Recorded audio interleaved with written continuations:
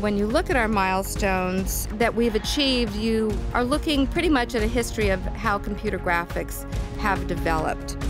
And how movie making was transformed.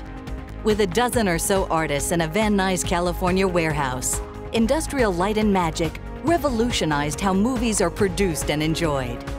From day one, I think George Lucas really understood how critical computer technology was to his being able to realize his vision on the screen.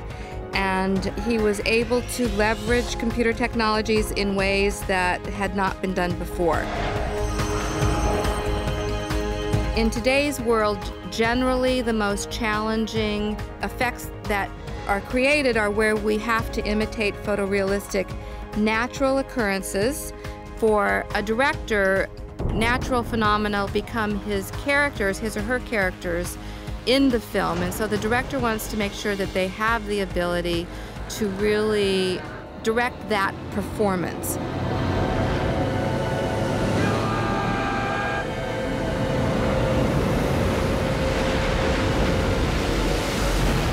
ILM has given a tremendous gift to the world, and especially to the world of filmmaking and filmmakers.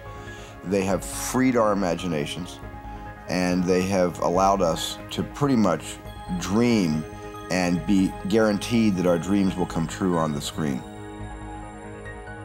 We influenced people's imaginations, especially, I think, the exposure that the younger people had to films like Star Wars. It opened their eyes to the worlds of science and technology, and those two areas, including mathematics, now became cool. There's nothing as satisfying as sitting in a theater with an audience who sees our work for the first time and appreciates it and is amazed. That amazement is just wonderful.